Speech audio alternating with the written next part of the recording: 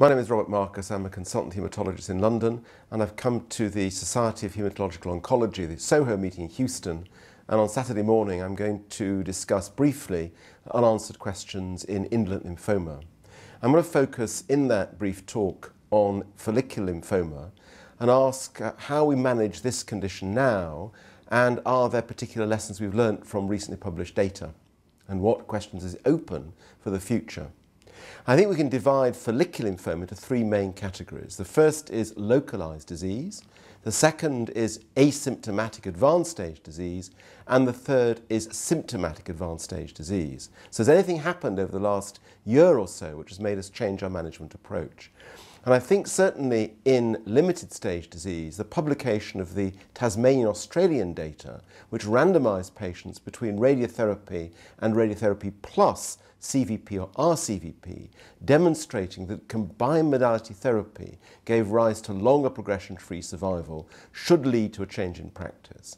Well, whether or not you need to use combination chemotherapy or rituximab alone with radiation is uncertain, but the data strongly suggest that combined modality therapy improves progression-free survival in low-grade lymphoma, follicular lymphoma, stage 1 and 2.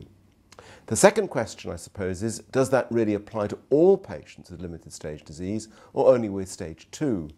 And Jessica Brady presented at the ICML meeting a couple of years ago and published more recently PET-defined patients who are either stage 1 or stage 2, and there radiotherapy alone for PET stage 1 disease gave rise to very good results.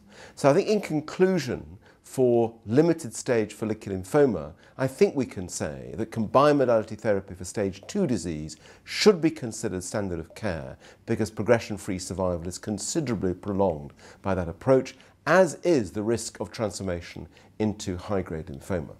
The second question relates to asymptomatic advanced stage disease, and is there any reason to treat these patients now?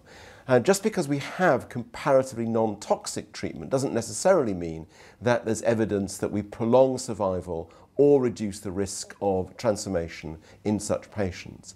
And although the data now are actually 3 years old, Dr. Loretta Nastopil published in the British Journal of Haematology 3 years ago evidence that there's no advantage, even in the antibody era, in treating patients with asymptomatic disease. And I was always taught there's only two reasons to treat cancer. Does it make you live longer or feel better? And if it does neither of these things, there's no point doing it. Now, I know there are those who would prefer to treat patients with asymptomatic disease because of concerns about what this might do over the years. But once again, there isn't any evidence that such treatment reduces transformation risk. And just as we do with MGUS or asymptomatic CLL, I think it's entirely legitimate still to offer patients an observational policy when you have asymptomatic advanced stage disease. And I don't believe anything has changed there. For symptomatic advanced stage disease, there's little doubt that the addition of rituximab to chemotherapy, whatever you believe standard chemotherapy should be, has significantly prolonged progression-free, but also overall survival. Are there certain live questions here? Well, I think there probably are. First of all, is there evidence that any one chemotherapy is better than another? And the data from Matthias Rummel and the Steele group strongly suggested that bendamustine, in those patients who tolerate it, yields better results than patients who receive CHOP, and by implication probably better than CVP.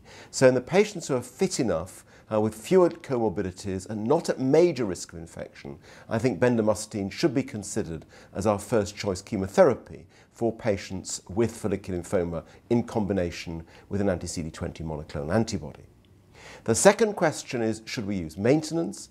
The updated PRIMA data strongly suggest that progression-free, but not overall survival, interestingly, is significantly improved by the use of maintenance rituximab. And the BRIGHT trial, which looked at maintenance rituximab after bendamustine, once again demonstrated an improvement in freedom from recurrence, a progression-free survival advantage in patients who receive bendamustine plus rituximab, followed by rituximab maintenance. So I think the question of maintenance therapy is answered. I think patients should receive maintenance therapy after induction. And the other question, which seemed to be outstanding, is whether or not patients should receive maintenance if they achieve a PET negative remission. Now, I know we await the results of the Portrea trial, which has started in the UK and Australia, but the data from the FOLV12 trial from the Italian group is persuasive, and one of the randomizations there was between maintenance therapy and no maintenance in patients who are PET negative after induction, and again, there is a progression-free survival advantage in those patients who receive maintenance treatment, even if they become PET negative. So I would say that bendamustine is probably your best chemotherapy drug, and that maintenance therapy after induction, even in those patients who achieve remission, induces a significant progression-free survival advantage.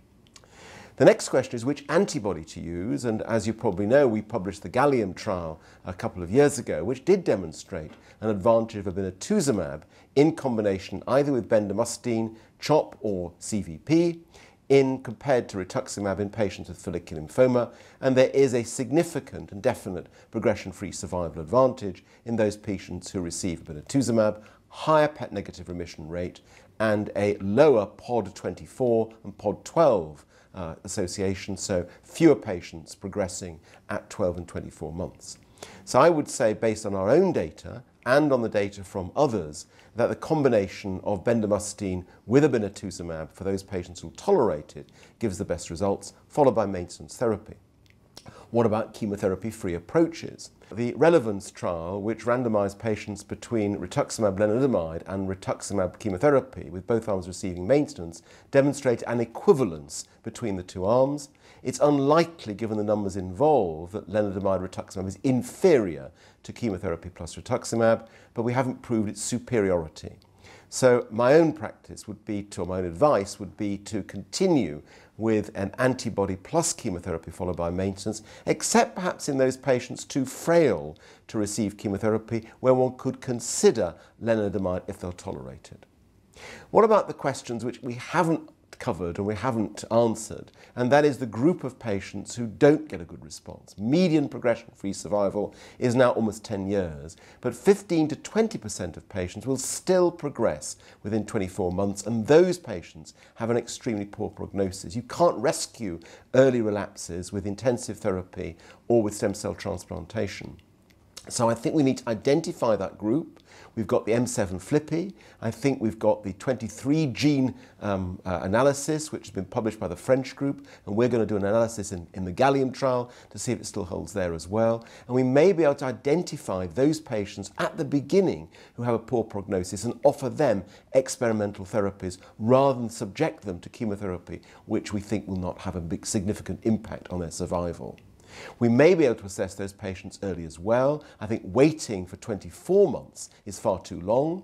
6 months is when we can assess by PET, and those patients who don't have a PET negative remission fall into worse prognostic group. And we also have some preliminary data on circulating tumour or cell-free DNA, which suggests that the absence of disappearance of cell-free DNA is associated with a poor prognosis, and we may be able, therefore, to pull patients out of standard therapy at that point and offer them some experimental treatment.